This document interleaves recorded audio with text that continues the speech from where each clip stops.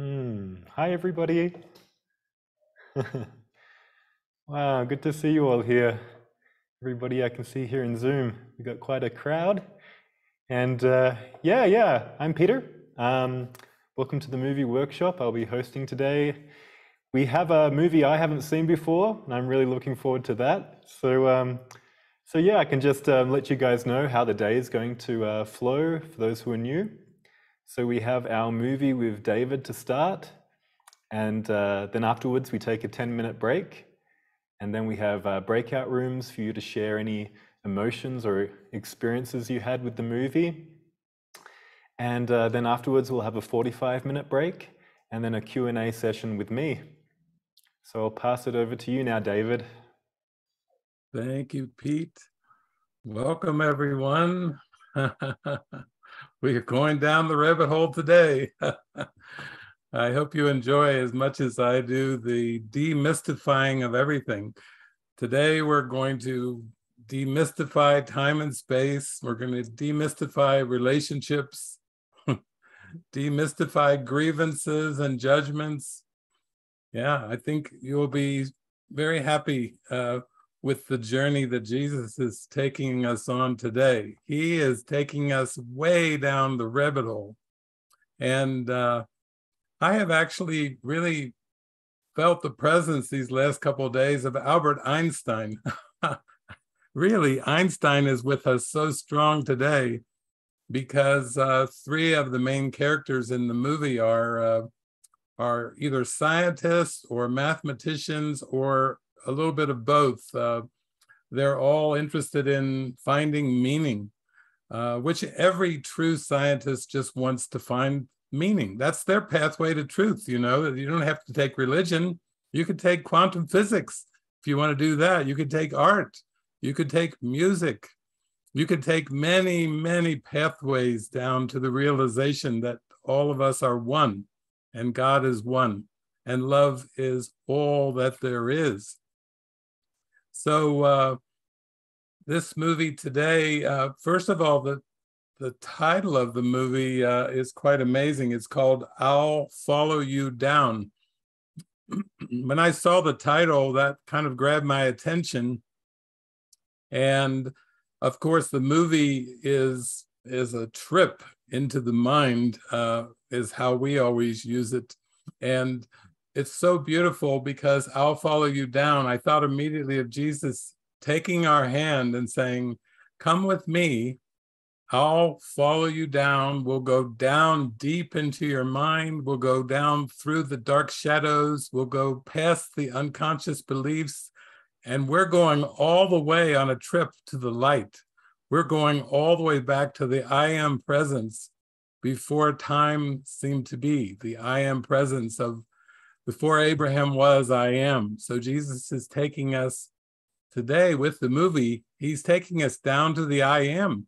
It's really quite spectacular. And I have to say, I really feel it's Jesus and Albert Einstein are our guides today. We haven't had Albert taking us down the rabbit hole, but let's admit it, you know, around the early 1900s, there was a group of scientists, including Albert Einstein, that were the first quantum physicists. So quantum physics seemed to have its birth, really started to really be born in the early 1900s. And here we are in 2022. It's about time we grasp what they were talking about in 1903. You know, it's about time we take it in. We start to say, okay, we're ready. We're ready. Show us the way, Albert and Jesus. You are going to be our guides today. Take us down the rabbit hole. So Albert Einstein is quite famous for a number of quotes that he had. I think of, there were so many that I was really touched by, but actually, I'll read some of those to you, but before I do, I always like to start off with the relevancy of the themes, the movie themes that you voted for. And these themes are the ones that we pray on and we are inspired by and given a movie that will help us actually experience what the themes are in an actual direct experience, not just a theory or a concept, but an actual experience. So the top 3 vote getters this week, number 1 is let go of everything I think I know. That's a good one. That's going to take some trust, because let go of everything I think I know from my past learning means I have to go down the rabbit hole and go into a state of opening my mind to be shown something brand new. Maybe it's not so new after all. Maybe it's what's always been so, and I just covered it over in my mind. So it's always been there, but it was just covered by a lot of shadows that were put in place to blind me from the truth. As Morpheus told Neo in the Matrix, the world was made to be pulled over your eyes to blind you from the truth. So we have to let go of everything I think I know. That's definitely the number 1 poll recipient. It's 67 votes. Coming in number 2, trusting in the miracle above all else.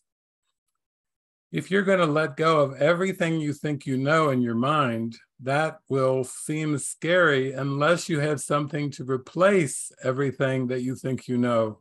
And I mean, moment by moment, replace everything that you think you know. And that's what a miracle is. A miracle is like a glimpse of eternity.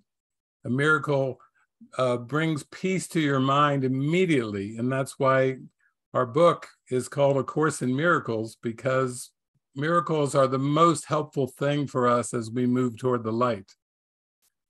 Jesus says revelatory experiences they actually reveal the truth and they reveal the light, but they're very, very rare. And the reason they're so rare is the mind is terrified of the light. So Jesus is not going to be sending us light if it will fry our mind or what we believe is our mind. He's not going to over light us. He's just going to let us get little glimpses, little instances of seeing the false as false before the light dawns in our mind, because he doesn't want to scare us. He says, you're not going to be hurled into the truth or hurled into the light. And so we aren't wanting to be hurled. We want to be gently taken into the light.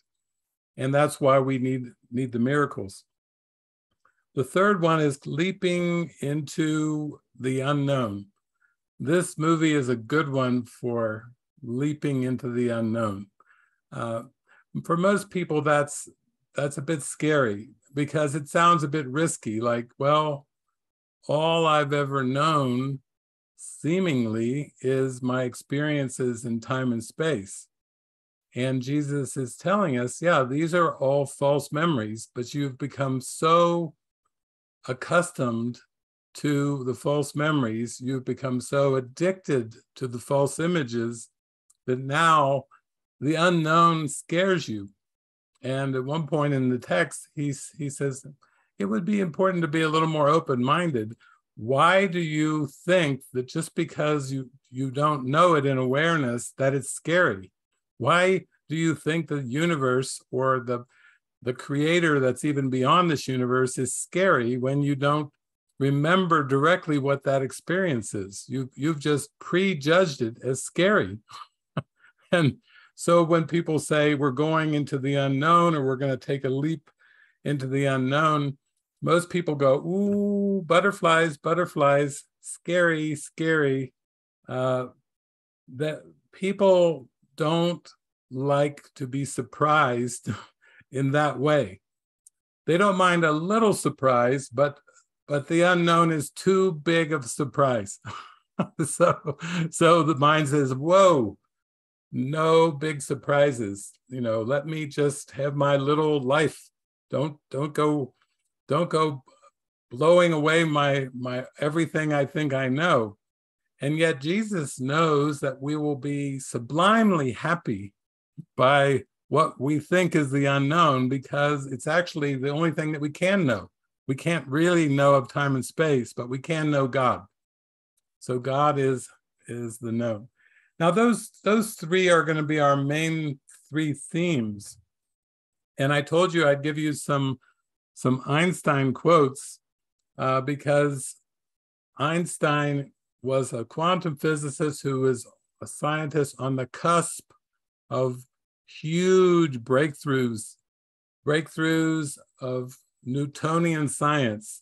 He opened up and went past Newtonian physics. And there was a group of quantum scientists who got interested in particles. They got interested in the quantum realm, quantum mechanics. They got interested in how everything was connected, which is basically what the quantum field is. It's the forgiven world, the happy dream that Jesus talks about, where everything is connected. And even for Einstein, that was a little frightening. He called the connectedness spooky action at a distance. So when Einstein calls something spooky, he's even spooked. He's one of the greatest scientists of all time, but he was spooked by what he found because it doesn't relate to our everyday perceptions. He went a little bit down the rabbit hole, and he went and got others, and they started to talk about their new quantum physics science, but they were too afraid to publish their papers because they felt they would be castrated and exiled from science. So they were afraid to publish their results because they were so astonishing. And we know how that is with pioneers and forerunners. There's a bit of fear of, are people going to like me if what I share overturns everything that I have believed in and everything everybody else has believed in, then I might be seen as a heretic if I start to publish these results. So some of you know Einstein. He's from Germany, but he was in Princeton, New Jersey, at a famous university, Princeton. And in this movie, we're going to hear about Princeton, New Jersey, and we're going to have a little bit of time travel, just a little bit, through a wormhole back to 1946 Princeton University, from modern day Princeton University back to 1946. What did Einstein have to say that's so exciting? Well, here's what Einstein said about a human being. Here's a scientist who's commenting on a human being. He says, a human being is part of the whole, called by us universe, a part limited in time and space. He experiences himself, his thoughts, and his feelings as something separate from the rest, a kind of optical delusion of consciousness. So whenever you have a scientist that's talking about an optical delusion of consciousness, they're onto it. They're onto it, because Jesus tells us consciousness was the first split after the separation. It's the domain of the ego. And so here we have Albert Einstein calling it an optical delusion of consciousness. In other words, he was aware there was something greater than the world, greater than time and space, and this sense of deep meaning and connectedness and vast intelligence that was far beyond the everyday perceptions of, we could say, split mind or consciousness. Here's another thing that Einstein said. He said, people like us who believe in physics know that the distinction between past, present, and future is only a stubbornly persistent illusion. He was aware that the linear progression, past, present, future, was only a persistently stubborn illusion. And of course, Jesus tells us in A Course in Miracles that you're trying to force continuity on linear time. The ego is trying to make up a construct. All I went through and all it was just to come and realize that beingness isness is God-given. It's eternal. It has no beginning and no end. There's another quote from Einstein. We cannot solve our problems with the same thinking we used when we created them. We have to be willing to let go of the thoughts in our mind of time and space. All of our pursuits, our roles, our ambitions, our future goals are all part of an optical delusion of consciousness. And Einstein knew it. And Einstein was so aware, he knew that time wasn't like an absolute, but time was relative, time was very subjective. Of course, Einstein got into looking at black holes and gravity and the experience of time experienced in black hole is very different than the way we experience time on Earth because of the gravitational field is so intense in a black hole. I saw my friend Nana, she was saying today, David, I want to see your commentary on Interstellar. Well, this is a good forerunner for going into Interstellar with Matthew McConaughey and that beautiful cast that did that. That's an amazing movie. But basically, what Einstein was teaching us is that time isn't what we think it is. Time is an invention, and it's entirely relative and subjective. It's not an absolute. It's not an eternal creation, and time varies. And so we could say that time is just a perception. And most of us can say that there's sometimes when we're so happy and joyful that we lose track of the passage of time. We're shocked sometimes when we look at the clock. Like, where did it all go? We were just unaware of the passage of time because our attention was in the miracle. We were in the moment. We lost track of time. And then we just say, oh, well, I'll just move on. But Einstein really was onto something there. Einstein said the only reason for time is so that everything doesn't happen at once. Oh, I'm going to read that one again. Whoa, Albert, the only reason for time is so that everything doesn't happen at once. So, if you've listened to me over the years, how I say time is simultaneous. It's not like there's parallel universes. It's all happening at the same time. It's not really linear. Even some of the great quantum scientists have tried to map it out. I remember Brian Greene, I believe his name was, mapped out time to look like a loaf of bread. But Jesus is saying, no, it's actually simultaneous. And there would be no need for time in the present moment because it's all here in the present moment. And when our mind tries to figure out time, we're already going down the ego's tricks because it's an invention, it's fiction. Even if we dress it up and we talk about reincarnation or parallel universes, they're not parallel, they're simultaneous. And reincarnation wouldn't make any sense if everything is happening at the same time, you see? You wouldn't be interested in what you were in a past life if you realize there is no past. And you wouldn't be concerned about your future lives because there are no future lives. Everything is simultaneous. And that's a difficult one for the mind, the sleeping mind, to grasp. That's one of those ideas where you shake your head and you look at Jesus like, show me. So he's going to today. He's giving us a good movie to show us that time is simultaneous. That's another quote Albert Einstein said. Many of you know this one. There are only two ways to live your life. One is though nothing is a miracle. The other is though everything is a miracle. Don't you love it? Is that a scientist or what? This is like a divine scientist. He's like an angel scientist. He's making a good name for scientist of all time because that's a pathway to God.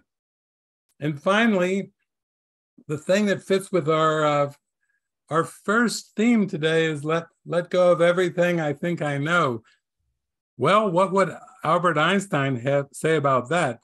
Because he was an eminent scientist who everybody respected his ideas, and over the decades, actually the decade, the century has passed, and his ideas just still today are being shown to be correct. I mean, every couple of years, I'll hear a scientist, physicist say, "Wow, Einstein was correct." every 2 or 3 years, another scientist goes, "Wow, Einstein had it right again."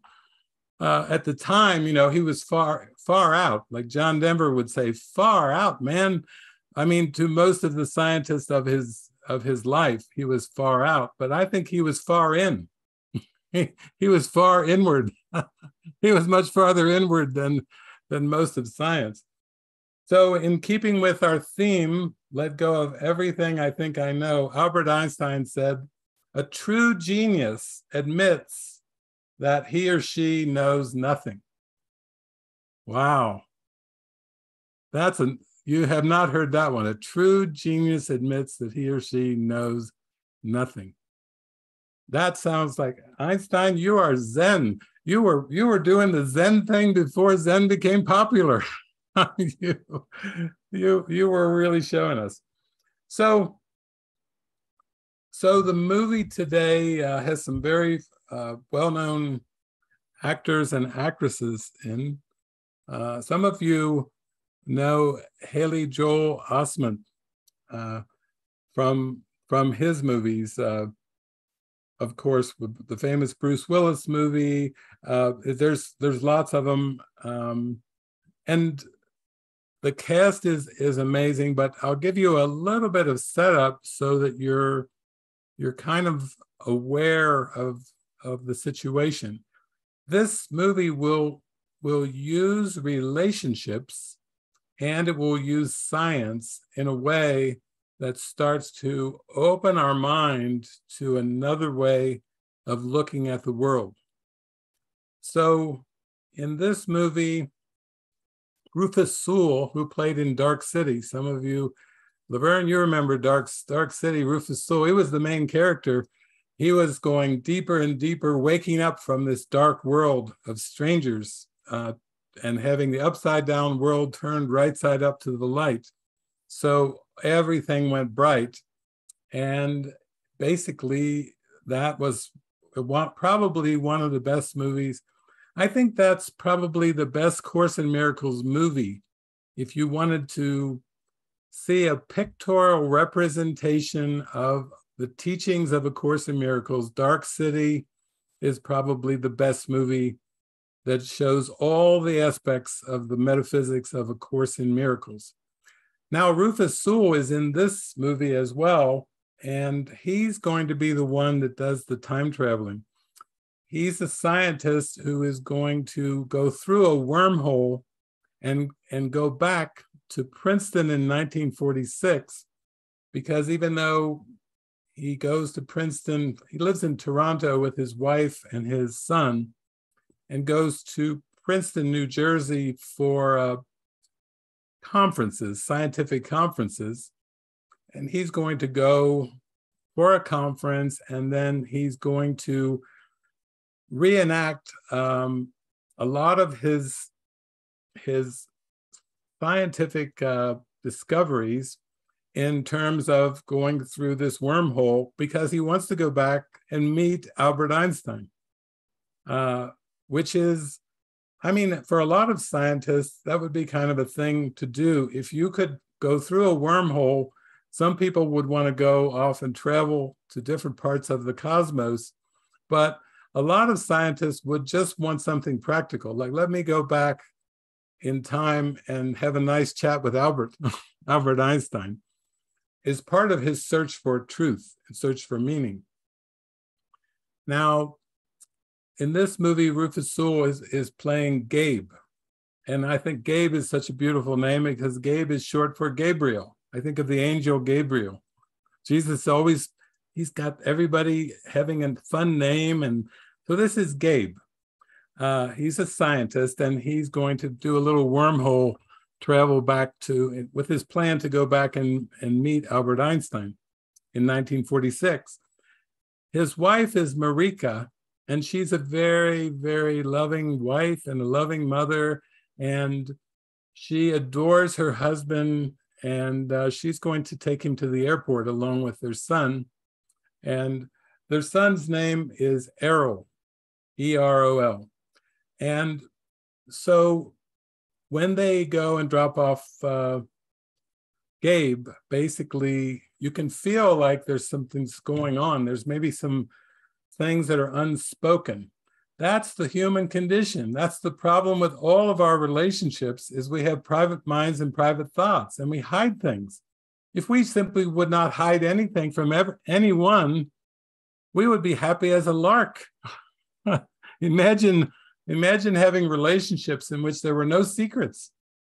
Imagine that you just could kind of look at each other and know each other's thoughts and perfectly love and accept everything and everyone for exactly who they are, without any need to hide thoughts, no secrets. So in this family, we can see that with this airport scene, you can feel there's much love there, and there's some private thoughts and some emotions going on underneath.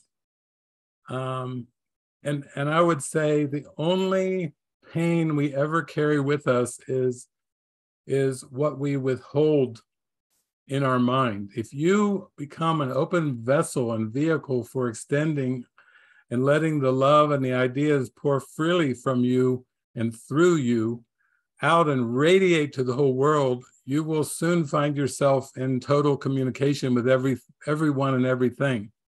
Because just the thought of being separate from others is a tormenting thought. It's very unnatural to think that we're separate from each other. It's much more natural to think we're the same one. Because as soon as you start thinking we're all the same one, then you start to notice your thoughts. And any thoughts that are out of alignment with that oneness, that connection, they stand out. They're grievances. They need to be released. So in this movie, we're going to see a little family situation, a cute little Toronto family, husband, Gabe, wife, Marika, and their son, Earl, and they've got a cute little family up in Toronto. And then as we move through the movie, we're going to see 12 years later that when Gabe vanishes, just completely vanishes when he goes to Princeton, nobody knows why. And all of the heartbreak, the abandonment, the feeling of loss, the feeling of missing, like missing your father, missing your husband, all of the human emotions that are tied into a break in a relationship. In this case, just the husband, Gabe, he just disappears. So you have this whole sense of not knowing. Nobody knows where he went, why he went. You know, it brings up a lot of uncertainty and hurt when you think of a very close loved one completely just disappearing without a trace. But this is what happens if you go into a wormhole and don't come back. At least in Star Trek, they go through wormholes, but they'd always get out. They get in and they get out. And yet it stirs things up for the human psyche when someone disappears without a trace. You know, that just brings in a lot of flushes up uncertainty. And that's because the belief in this world, in linear time, is a construct. And it's a construct made up by the ego to blind you from knowing who you really are as an eternal creation of God, to blind you from knowing the I am presence. The world is a veil drawn across the mind to keep it from knowing that it's love and light. And it seems to be quite a sneaky veil, because there's a lot of great non-dual teachings throughout the centuries that tell us that the true nature of reality is eternal. But if you're sleeping and dreaming of this world, that is not in direct experience. What's in direct experience is more the construct of linear time. So linear time was made by the ego to keep you from knowing who you really are. And it's a very deceptive mechanism, because when you forget who you are, you believe in separation, abandonment, rejection. And if I can be a little scientific with all of you now, I'm going to be metaphysical and scientific, that Jesus was teaching us that the Father and I are one. He was teaching us that in creation, that God and the creation of God, which is the Christ, are one spirit, and cause, God, and effect, Christ, are together. The Father and I are one. He was speaking from a direct experience that the Creator and the creation are actually together. Now, if cause and effect are together, then this world is impossible, because this world is the belief that the effect, the Christ, can leave the Creator and go off into time and space and take on a new identity, a flesh identity, an identity of a body, which God didn't create and God doesn't even know about. So this is a sneaky dream, where you believe you're separated from your Creator, and yet this puff of nothingness called the ego has generated a giant virtual reality, which isn't reality at all. It's just a construct of time and space. Well, Einstein came along, and Einstein, he started to discover that what we call past, present, and future is not actually reality. It's actually an illusion, that we're mesmerized. We've been mesmerized by an illusion of time. And that Interstellar movie that you were mentioning, Nana, that is a good example of taking the same, like this movie, took relationships, father-son relationship, or father-daughter relationship in there, in Interstellar, and then he goes off and he goes near a black hole, and then when he comes back, he missed the whole childhood with his daughter, because the perception of time is so vastly different. So in this movie, we're going to see that all of the hurt and pain and suffering that is experienced by all the characters is all based on the belief that the effect of God can separate off from the cause. And then Jesus tells us the ego splits apart cause and effect, and then it turns it around so that the world, the projected world, seems to be the cause of how you feel. If you seem to lose your job or get disconnected from a loved one, if you seem to have a disease, if you seem to have things happen to you in time and space, the ego says, that's why you feel so bad, because the world is after you. Storms are after you, diseases are after you, plagues are after you, starvation is after you, emotional breakups. You try to find some morsel of love by having a relationship in this world, and then over time, it doesn't always go well. People seem to leave. People seem to get sick and die. People seem to be at the mercy of forces like wars or tidal waves or disasters. And the underlying basis is the ego split off cause and effect, and then it turned it around so that the world seems to be doing something to you. The characters have done something to you. In the sleeping mind, it believes it's a victim of a world that's outside of itself, not understanding that all of this is made up to keep you from knowing who you really are. And Jesus was a great way shower because he went through and past linear time to realize that our reality is heaven. Our reality still is with God. And that right now, in this instant, there is a present cause that you can know, and that present cause is God. Wow. And God is, Jesus tells us, God is the only cause. The ego is not a real cause.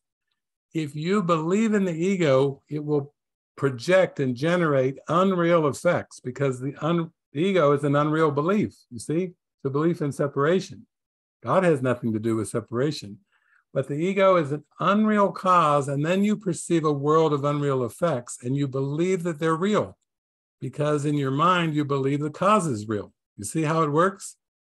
And what Jesus is telling us is the only cause that there is God. God is the only cause, and God's effects are with that cause. Cause and effect are together. Christ can never leave the mind of God, and the creations of perfection can never leave that perfect creator of perfection. So this world is what Mary Baker Eddy calls mesmerism. It's fantasy. It's fiction.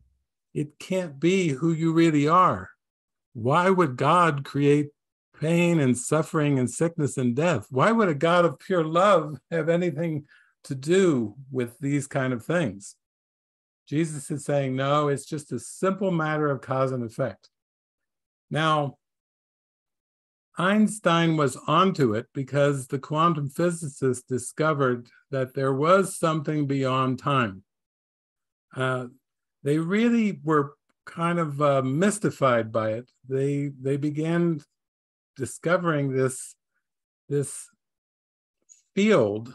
Sounded like a Rumi poem. There's a field, I'll meet you there. They found this field of absolute connectedness where everything was pure energy and everything was connected. They didn't know what it was. They were like, oh my gosh. But they knew that this thing we call time was not real. And Einstein, you can imagine why they didn't want to publish their papers. I mean, if there were many other mystics and saints back in India that were saying the same thing that the scientists were saying, but the scientists were not aware of the mystics and saints in India. You know, they thought they discovered something new, but there really is nothing new in this world. It's all old. It's just the past. But they were afraid for their careers. They were afraid for their families, that if they would publish what they found, they would be out of a job. That's what happened to David Bohm. Some of you know that there was a beautiful scientist named David Bohm, and he wanted to hang out with Einstein. He actually went over to Princeton to be there, to live there for a while.